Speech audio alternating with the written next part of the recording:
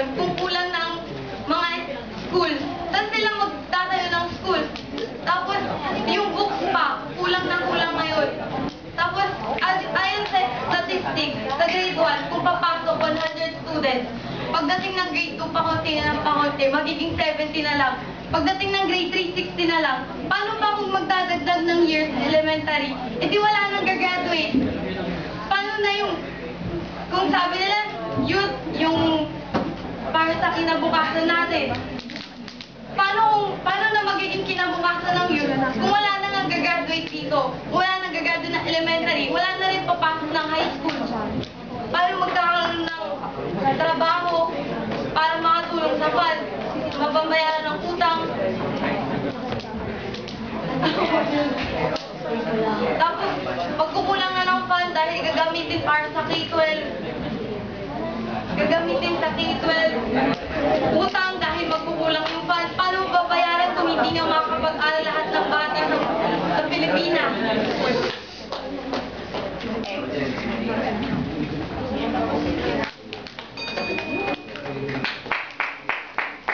Sinabi mo kanina na ang K-12 ay para sa quality education. Di ba? Di ba? Ano ba ng quality education? Ayaw mo ng quality education.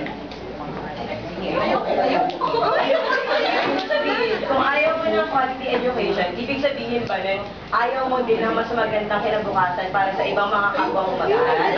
Kasi ayaw mo ng quality education. Kasi hindi lang naman ikaw yung nag-aaral, pati sila nag-aaral.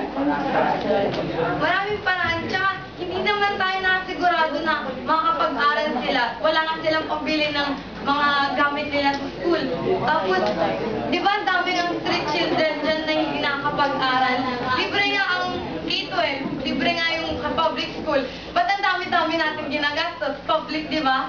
Alam mo ba na kahit 10 years pa, 12 years pa, parehas lang din yun. Kasi parehas na din tayo nagastos ng books, saka ng transport, saka ng food.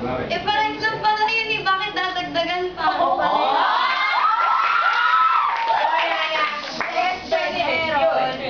Sa expenses. Pero, parehas nga, di ba parehas? So, hindi ba maganda na parehas na, pero makaka-attend ka pa ng more time, parehas na mas, di ba mas... Kumukunti nga lalo yung mga nakakapag-aral na bata dahil nga hindi nila magawang mag-expense pa ng lalo. Hindi nga, di ba nga parehas nga lang yun? Di ba parehas lang nga yun? So, pwede mo ba pa-explain sa akin kung anong mali sa parehas lang sila na igagastos, pero mas maraming makakasin Paano sa ka na? kabila? Sigurado ka ba na parehas lang yung expenses? Paano madadagdagan nga yung years na pag-aaral nila? Madadagdagan yung gagastusin nila for...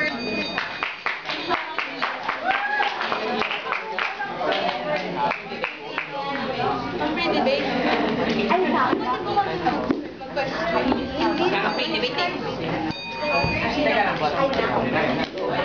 Did you really think that the president that is trusted by many and was voted by the majority of your parents will implement this educational program if he knows that it will be bad for our country? No. So, kung alam mo namang pala yun, bakit nagdi-disagree ka? Eh kasi nga, merong madaming paraan na sinasuggest sila. Hindi lang yung sinasabing kay Todd ni Noy. No, teka lang, patapusin mo ko. Oh, kaya nga.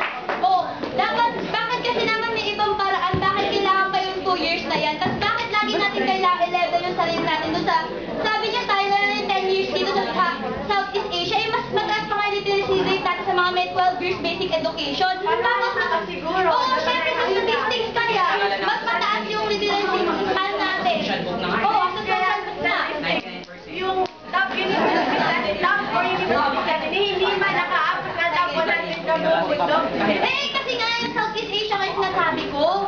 Eh, ikaw, yung sa literacy rate na sinasabi mo na, alam mo ba, na kahit na nakalagay pa sa libro na 99% yung literacy rate natin, kinu-question yung katalinuhan natin tsaka kagalingan kasi hindi tayo nakasakay doon sa international standards. Alam nyo rin ba? Alam nyo rin. Sa sarili mo matalino, kaya hindi mo na kailangan yan. O kaya nga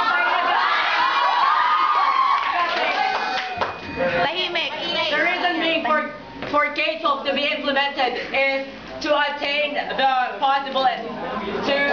possible employment and the remittance of Meron na kayang pinapasang bill na sa Channel 11 na pwede na tayo mag-high school. Alam mo ba, pwede yung high school graduate, pwede siya makakita ng 10,000 to 20,000 sa call center. Kung maghahanap ka lang, kung mag-e-effort ka lang, kaya mo. Tapos kung bilingual ka, ikaw, magpupuyat ka, magko-call center ka, how about your studies? Will you prioritize your job?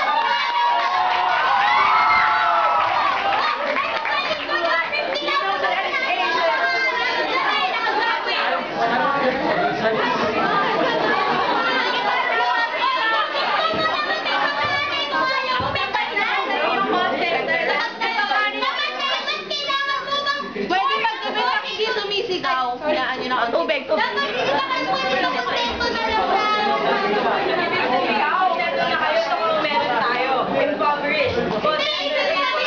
Maging thankful tayo. Huwag tayo masyado mag-action. Hindi na tayo aakyat. Kung nakatawin tayo. Ay, sana!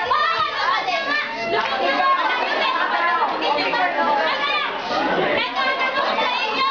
Kung libre yan, o sige, madami pa rin tao, 100 pesos lang yung kinikita sa isang araw. O sige, aanin mong libre edukasyon kung wala ka naman pambaon. Ano yun? Simula quarter time pa lang kami tawag dito? Sige, ano na tayo? Alam mo ba na sa barangay, ang maliliit na tao, kasi lang alam ba na kayang ganda malayo kung may public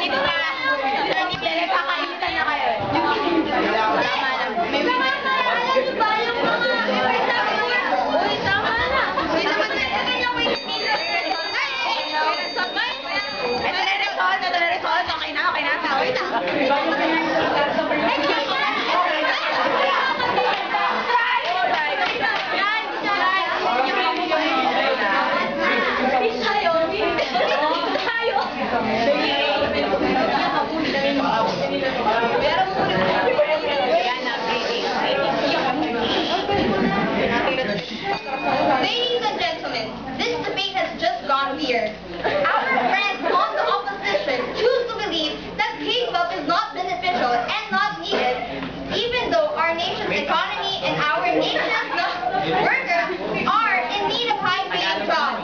Which is why us on the affirmative side only wish to extend our belief that K-12 will benefit our country and our economy, and especially the equality of education. This is our stand. At K-12, its mission has remained steadfast to provide any child access to exceptional curriculum and tools that enable him or her to maximize his or her success in life, regardless of geographic, financial, or demographic circumstances. K-12 offers outstanding, highly effective curriculum that enables mastery of core concepts and skills for all kinds of minds. The minds that are superbly gifted, that are gifted in some areas and struggling in others. The minds that need to use hands to learn on some days and eyes or ears on others. The minds that are connected to bodies that need to run off-screen periodically or that are medically unable to attend a physical school. All kinds of minds and brightest, not just the ones that are easy to teach in a classroom. K-12 enables a diverse group of children to achieve mastery through a combination of individualized learning approaches, passionate teacher engagement, adherence to the best educational research that has been conducted over the past several decades about how young minds really work, and rich, engaging content. It's all about removing the barriers that keep children from reaching their true individual potential.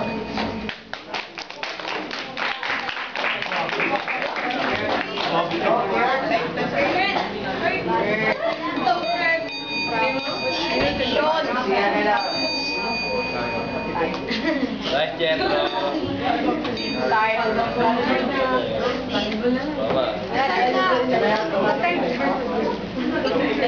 Quality, hindi popularity o quantity ang pinag-uusapan. Alam nyo ba na marami pa rin sa mga Pilipino ang kumikita lang ng halos 100 piso bawat araw? Libre naman daw ang edukasyon sa public school, sabi ng gobyerno. Kung libre, bakit nagbabayad ng kung ano-ano at nagpapa-project ng ticket? Pero walang libre.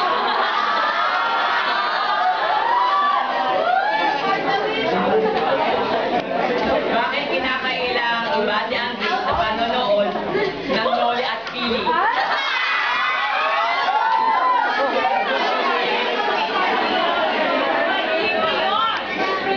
Libre ang Noli at Pili.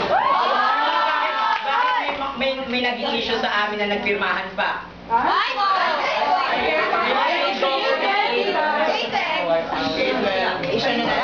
Government agencies are notorious in adopting expensive programs introduced to them by foreign organizations without thinking of the local situation and consequences. Don't let this become another rampant legacy of stupid institutional decisions of the government. 1,270 people na ang sumuporta sa Say No to K-12 of DepEd. Sa Facebook pa lang ayaw na, di ba? It should be quality first before quantity. The reality is that almost 80% of elementary students in the provinces do not finish college. The 12 years is supposed to make Filipinos competitive internationally. But we really need those 12 years to make them competitive and not in the Philippines. We often admire our elders that they were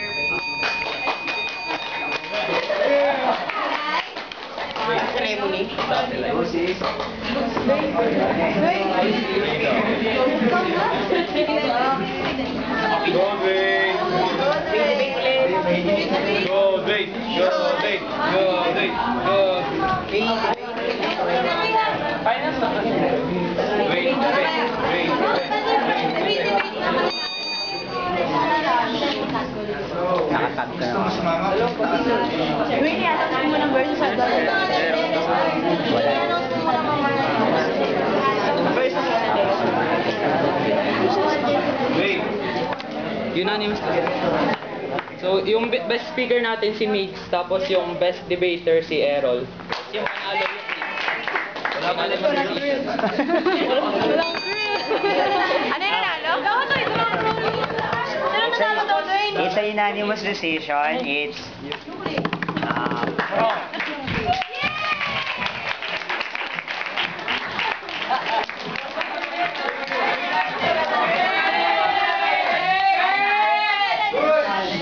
wrong. Shake hands.